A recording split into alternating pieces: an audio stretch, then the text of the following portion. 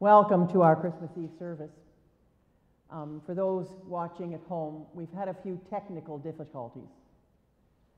But welcome to you all. If you're at home or when you're here, some of you have little candles. During the singing of Silent Night, if you're at home, find a candle and light it while we're singing Silent Night. Let us begin with an introduction. Taken from Cloth for the Cradle, the Iona Community Wild Goose Worship Group. This tonight is the meeting place of heaven and earth. For this tonight is the stable in which God keeps his appointment to meet his people. Not many high are here, not many holy, not many innocent children, not many worldly wise, not all familiar places, not all frequent visitors. But if tonight only strangers met, that would be enough. For Bethlehem was not the hub of the universe, nor was the stable a platform for famous people. In an out-of-the-way place, which people never thought to visit, there God kept and keeps his promise. There God sends his Son. Join with me in the call to worship. Taken from Isaiah 9, 2-7. The people who walked in darkness have seen a great light. Those who lived in the land of darkness, on them light has shined. We are that people. For a child has been born for us. Christ is that light. For God's own Son has been given to us. He is called Wonderful Counselor, Mighty God. He will rule with justice and righteousness. His realm is one of peace.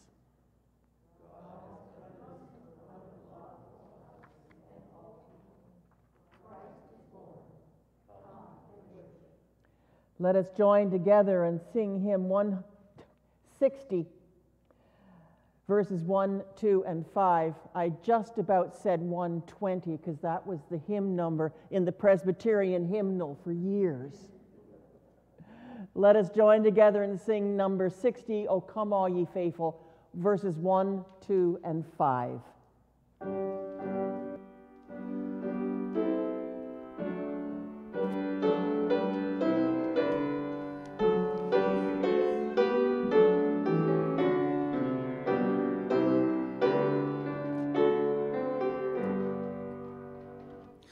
O come, all ye faithful, joyful and triumphant. O come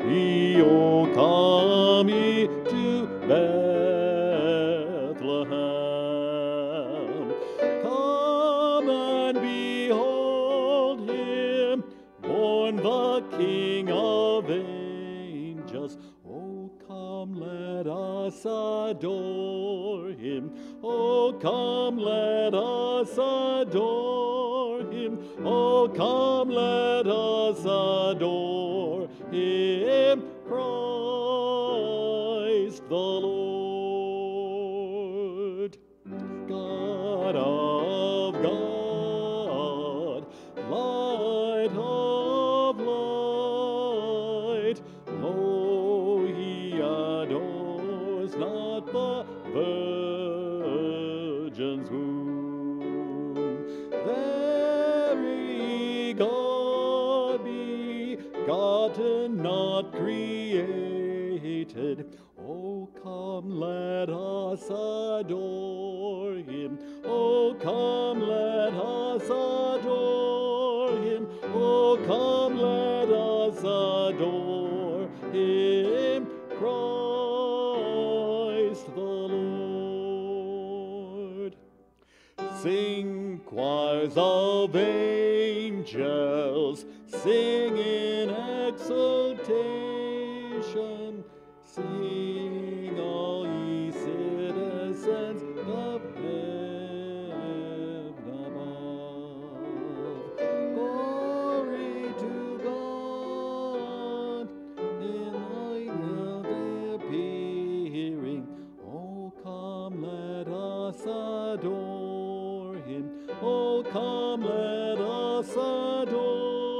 him. Oh, come, let us adore him, Christ the Lord.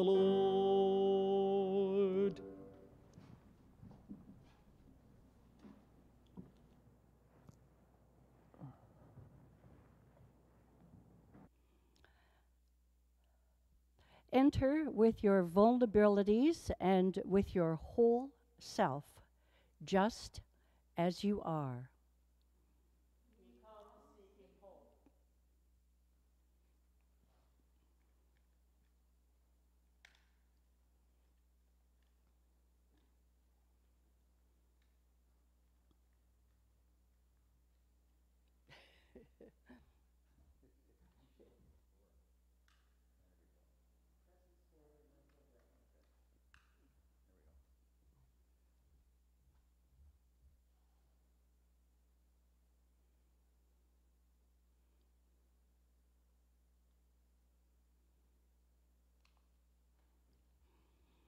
Come with your brokenness.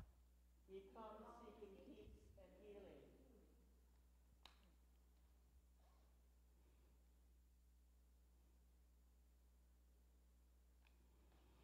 Come with your desire for new life. We come seeking joy.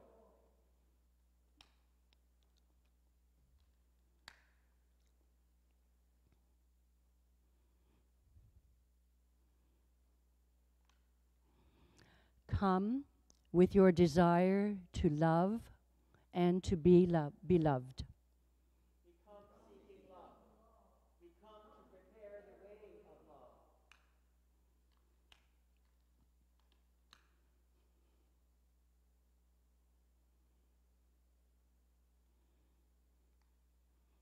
Come at God's invitation this night. We come to Welcome welcome the Christ child. Tonight, hope, peace, love, and joy are found in a manger and throughout the world.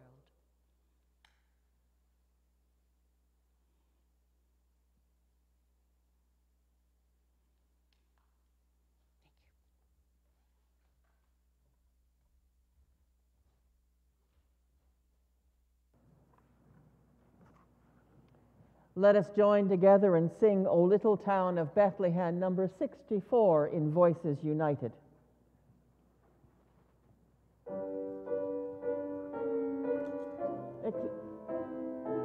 Oh well.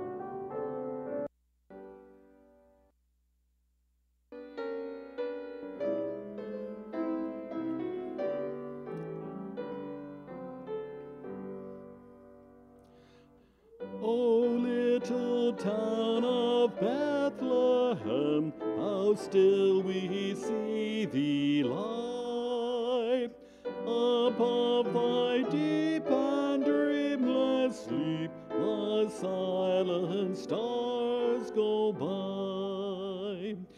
Yet in thy dark street shineth the everlasting light. The hopes and fears of all the years are met in thee tonight.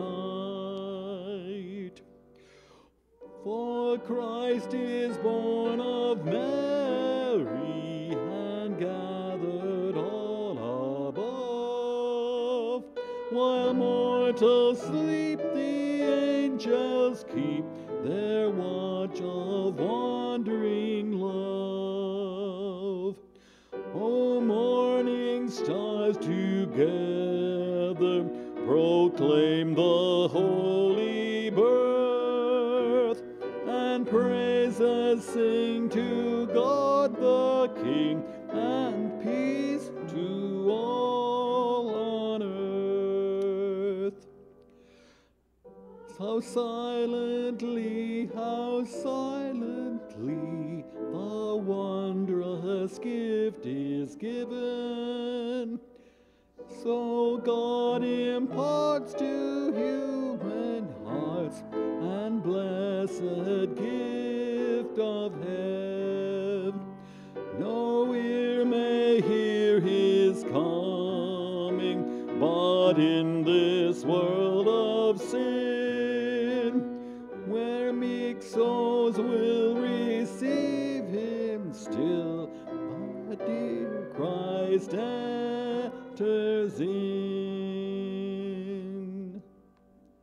O holy child of Bethlehem, descend to us, we pray. Cast out our sin and enter in. Be born in us today. We hear the Christmas angels the great glad tidings tell. Oh, come to us, abide with us, our Lord Emmanuel.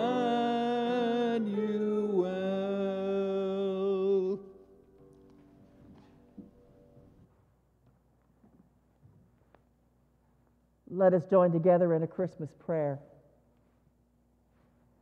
Gracious God, with joy and thanksgiving, we gather as your people.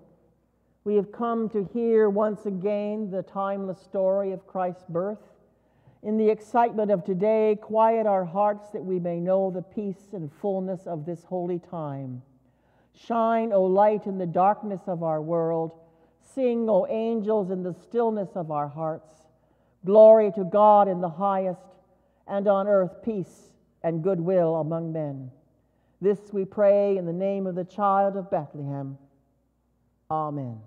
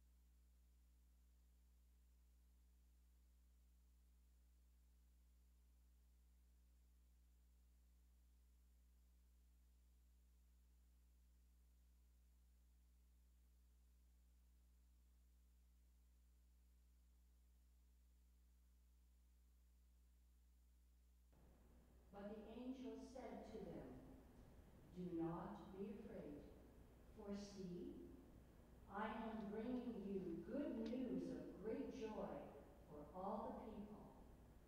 To you is born this day in the city of David a Savior who is the Messiah, the Lord. This will be a sign for you. You will find a child wrapped in bands of cloth and lying in a manger." And suddenly there was with the angel a multitude of the heavenly host, praising God and saying, "Glory to God in the highest heaven, and on earth peace among those whom he favors." When the angels had left them and gone into heaven, the shepherds said to one another, "Let us go now to Bethlehem and see this thing that has taken place, which the Lord has made known to us." So they went with haste and found Mary and Joseph and the child lying in the manger. When they saw this, they made known what had been told them about this child, and all who heard it were amazed at what the shepherds told them. But Mary treasured all these words and pondered them in her heart. the shepherds returned, glorifying and praising God for all they had heard and seen, as it had been told to them. We will now sing number 69, Away in a Manger.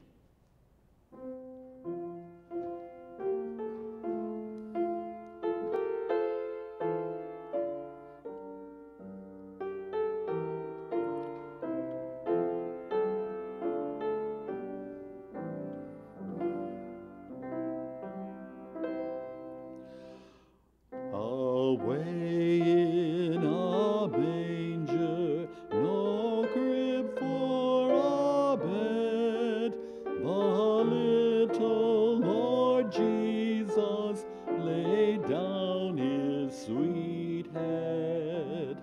The stars in the bright sky looked down where they lay. The little Lord Jesus asleep on the hay. The cattle are lowing, the baby awakes, but little Lord Jesus no crying he makes. I love you, Lord Jesus, look down from the sky and stay by my side until morning is nigh.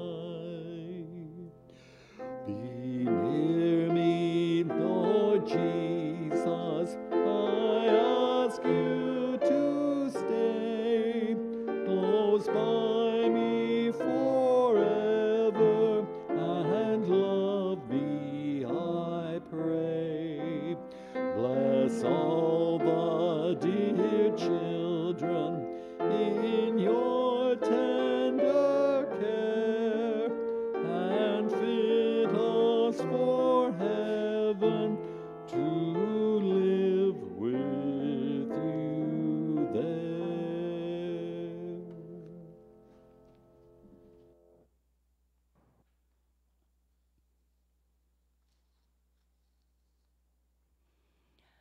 Our second reading is from Matthew chapter 2, verses 1 to 12.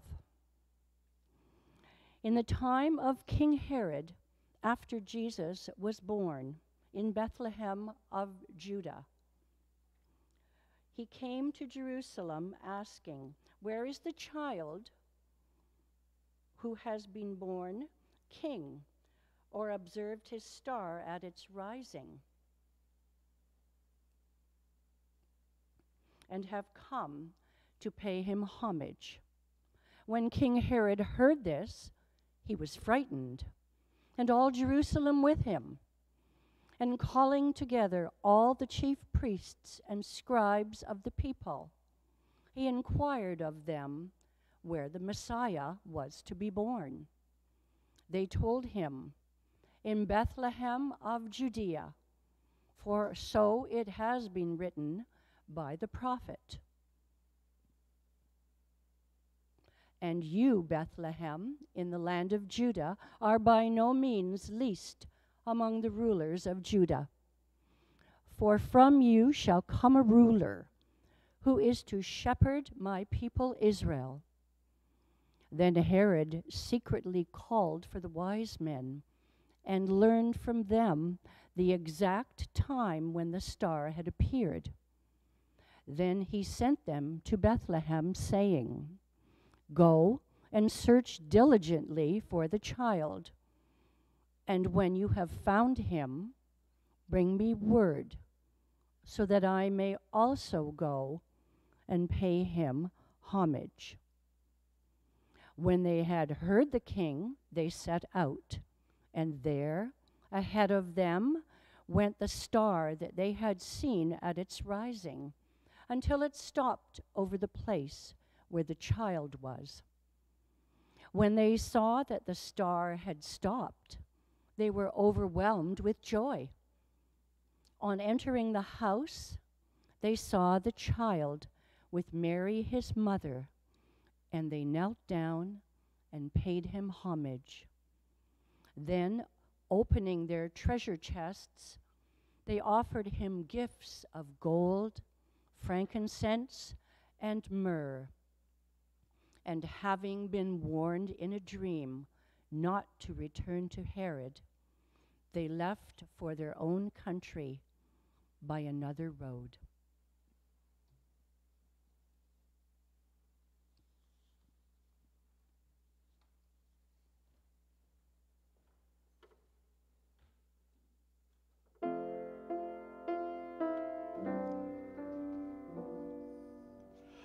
Jesus, Jesus, rest your head. You have got a manger bed.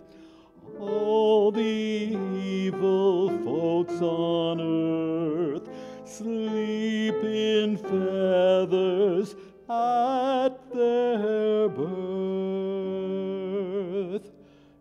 Jesus, Jesus, rest your head. You have got a manger bed. Have you heard about our Jesus?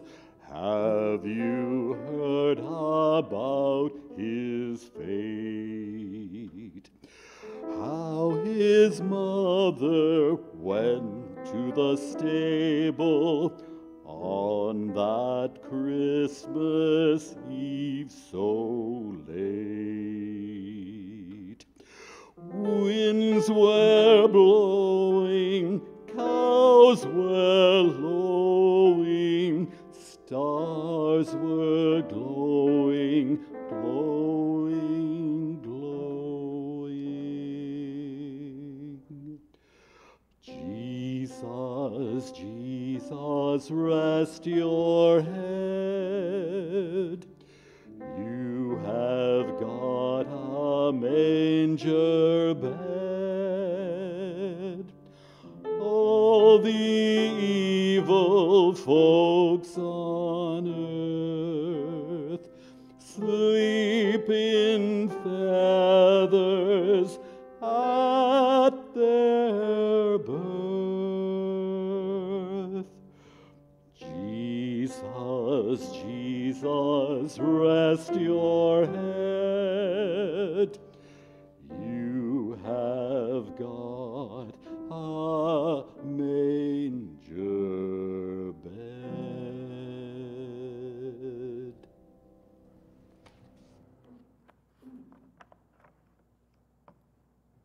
Let us join in prayer. Let us pray. Loving God, we come this evening to worship and to remember. We come this evening to celebrate. Grant us ears to hear and hearts to understand your word read and spoken. Amen. One Christmas, a couple of years ago now, two different conversations converged over a couple of weeks. That made me wonder, where have all the shepherds gone? The first conversation started when my congregation borrowed a nativity scene that came with 5 wise men. They were all kings. We turned 2 around so they weren't, their crowns, and we kind of made it so their crowns weren't all that obvious, and pretended they were shepherds. We're not too sure why there were no shepherds. The next year, I decided to get our own nativity set. So I started looking fairly early in September, and I started looking around in stores, and I started asking who had one. And so with the help of a few folks, I began to track down, because we wanted one that was fairly tall, like we wanted one at least 10 inches, because it was a good-sized sanctuary.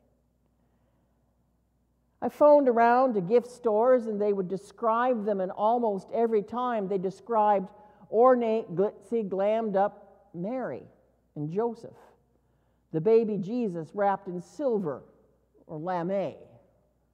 The three kings, very ornate, no shepherds. The ones that boggled my mind was Mary in gold lame. Imagine a young girl, a poor, pregnant teenager who gave birth in a barn dressed in gold lame. It wouldn't work. I'm sorry, Mary and Joseph wearing gold lame. And when I grew up, we used to say, get real. I went to a friend, and she said she thought her aunt had an ordinary one. We borrowed that, and the next year I found one on Amazon that was simple and plain, had 2 shepherds and 3 wise men, no gold lame. The second conversation was a story a friend told me. The children did a play in her church one year.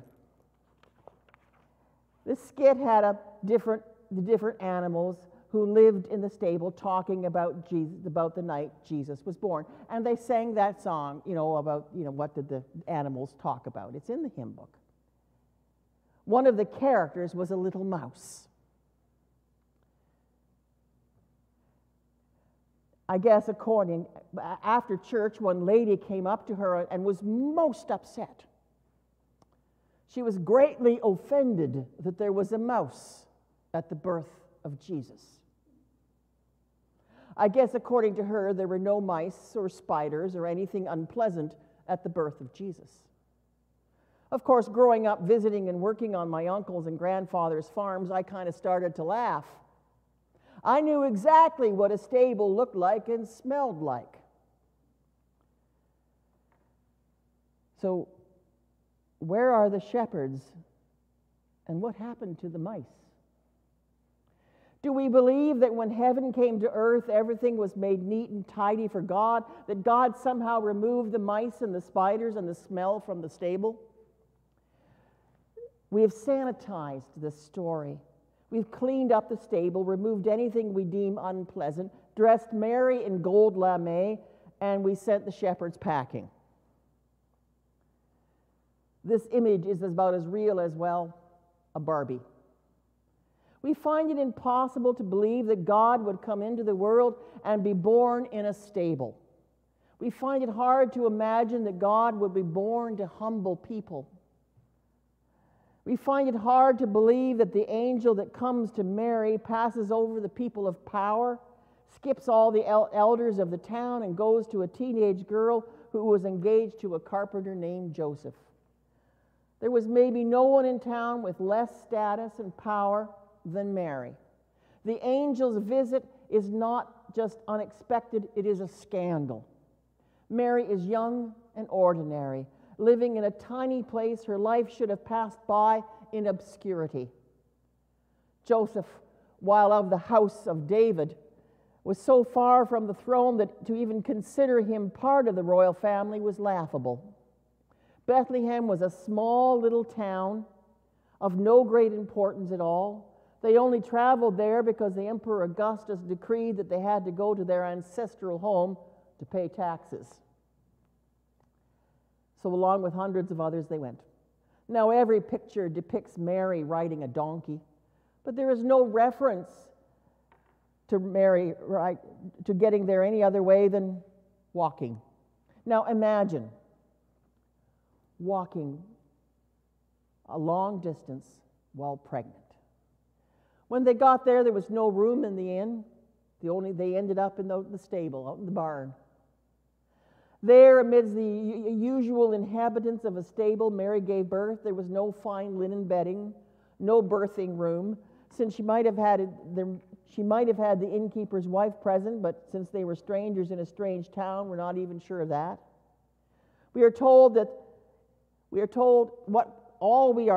is that there in that stable, far away from her family, this young woman gave birth all alone except for Joseph.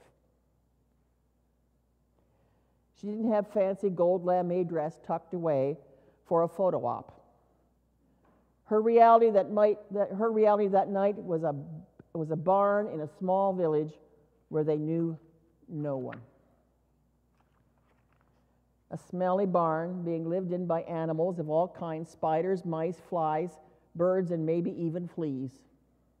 And then we are told that there were shepherds in the fields not all that far away. Now, shepherds were not high on the social ladder. They tended to be poor farmers. They might own their sheep, they tended, but more than likely they were men hired to look after the whole village's sheep. They stayed out there with the sheep. They tended to be a bit rough looking and maybe just a bit smelly.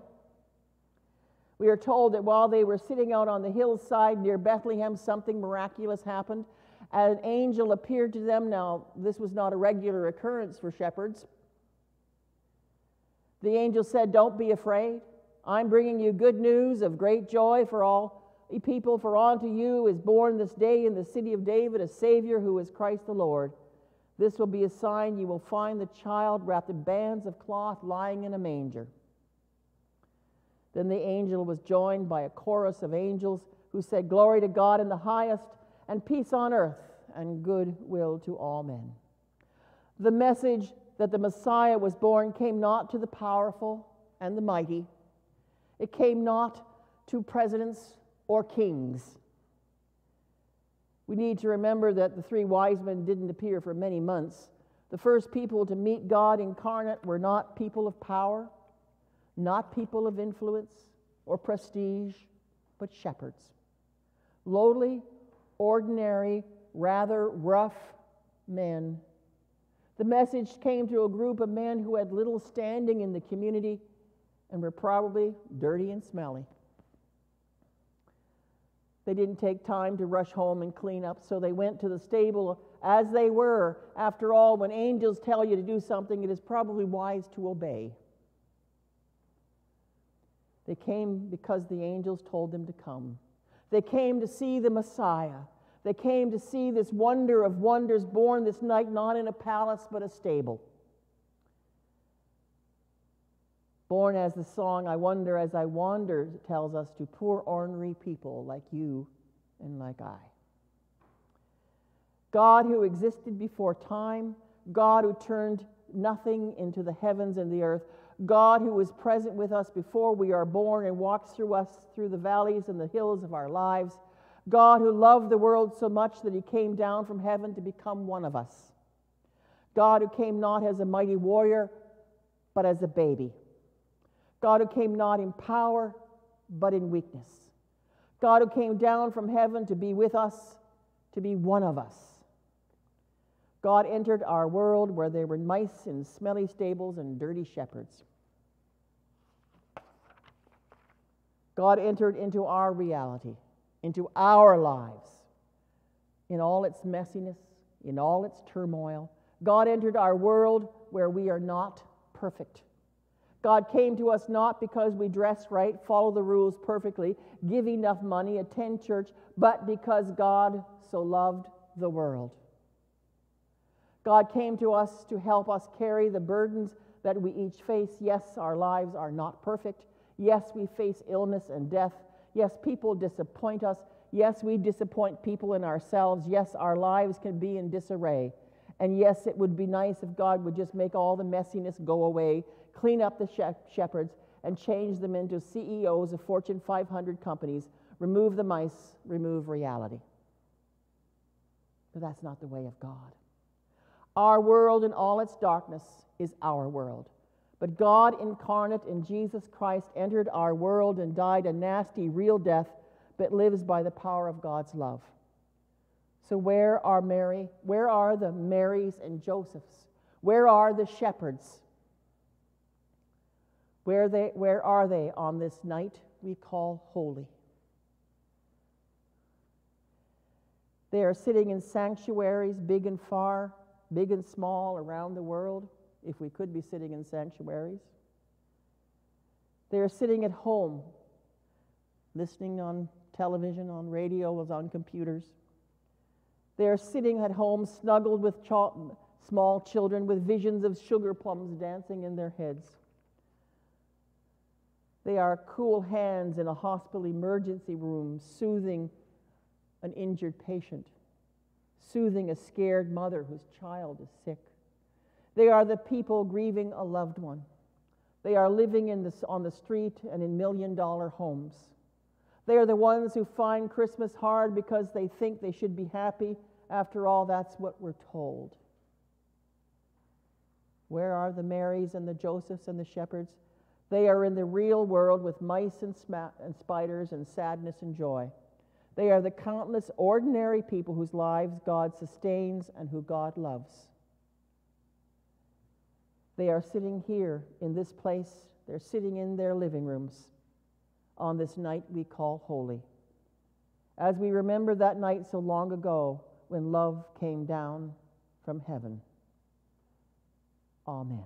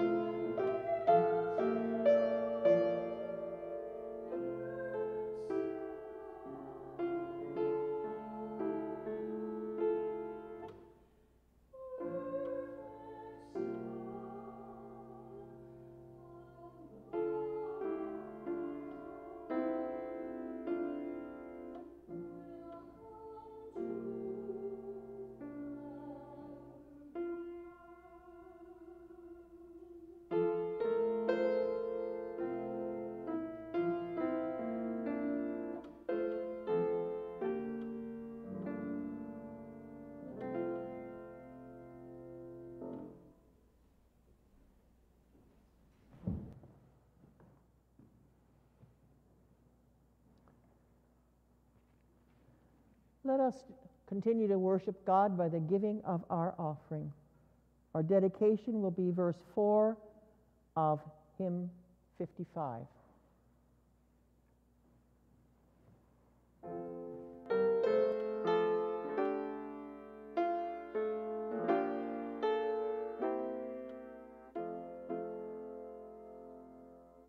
What can I give him, poor as I am? If I were a shepherd, I would bring a lamb. If I were a wise man, I would do my part. Yet what can I give him? Give my heart.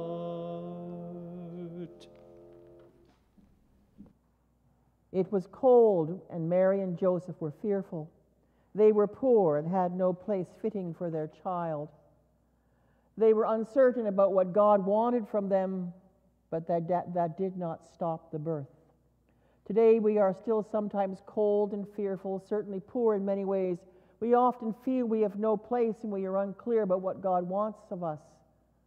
But these things did not stop the birth of Jesus then, nor will they now. Lord Jesus, be born in us today. Like Mary and Joseph who trusted in your grace, may we trust all that we have and are to you. Bless the gifts we bring. Hallow our thoughts and our actions, that Christ may be glorified through them, that we may bring light to a world that is yet in darkness. Amen.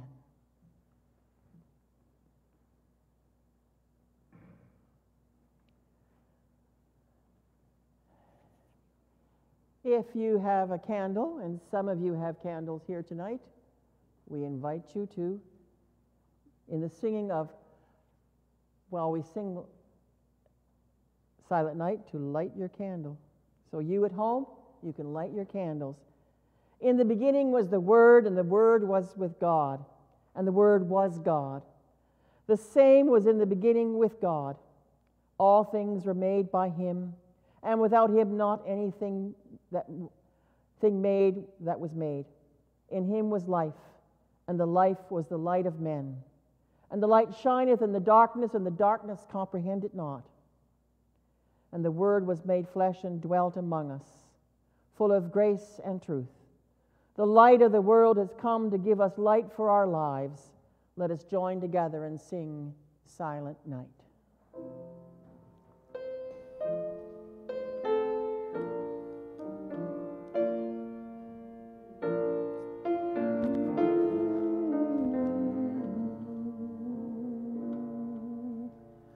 Silent night, holy night, all is gone, all is bright.